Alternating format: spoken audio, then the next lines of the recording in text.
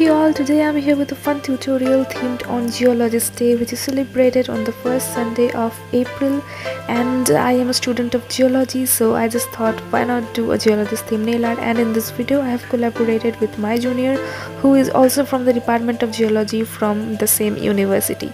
So let's get started with the tutorial. So for this nail art I have chosen light earthy shades as my bases, and I'm starting off with this nail where I will be drawing the geological hammer first, and then let's move on to our one of the favorite things, that is a Brunton compass, an integral part of all field trips that helps us to know the direction.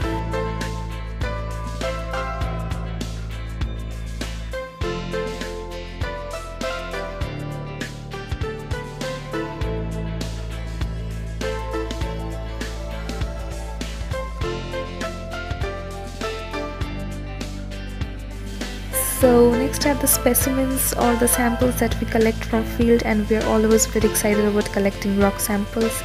These are different types of rocks, and these are one of the main tools for interpreting whatever we see in the field after we get back home. Now working under the sun for long hours is impossible without a big protective hat, so that's what I am drawing. To get a good grip on the rocky and the harsh terrains, you obviously need a good field shoe.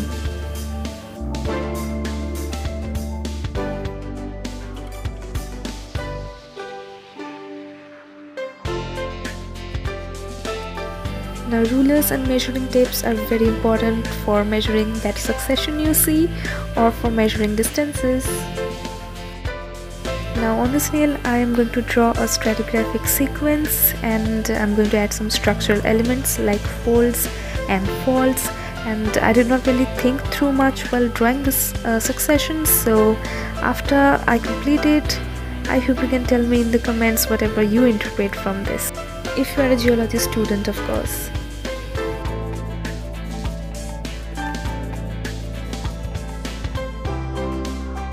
So I'm trying to draw some faulted straight over here, and as far as I can see, a fault is succeeded by a fold, so this most probably can be explained by a thrust system only, otherwise you know that the lower layer should have also been folded like the upper fold.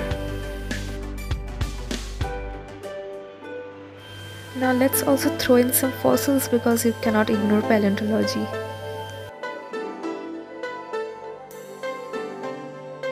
Okay, so cannot forget plate tectonics, which is a very important part in geology. So here comes subduction zone, and you can see the volcano right there and the accretionary prism in front of it. I haven't really gone into the details of forearc and backarc basins, but I hope you can see the subducting plate, and here comes the ocean and the magma and the lava spilling out, so much like Pacific Ring of Fire. So after the convergent boundary, it's time for the divergent one, and I'm drawing the normal faults on the mid-oceanic ridge. And do you know that the mid-oceanic ridge comes on land in a place called the Thingvellir National Park in Iceland, where Game of Thrones was also shot. Now this nail art will not be complete if I do not draw Earth, so that's what I am doing, because geology is basically earth science, so you cannot skip drawing earth. And after that I'm going to draw a map or a topo sheet or whatever you call it. Without it, field work is not complete.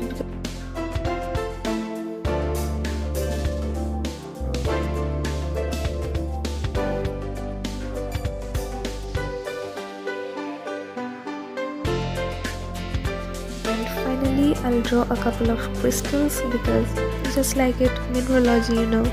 So that was all for today guys, and if you are a geologist watching this video, do let me know in the comments how you found this one, if you found this relatable or not, and do share it with your other geology friends. And if you're not a geologist, then I hope you got to know a little something about geology, and please do share it with your geology friends as well, and tell me in the comments whether you are a student of geology or not, or whether you have heard about this subject or not. So see you guys super soon with another video. Till then, take care. Bye.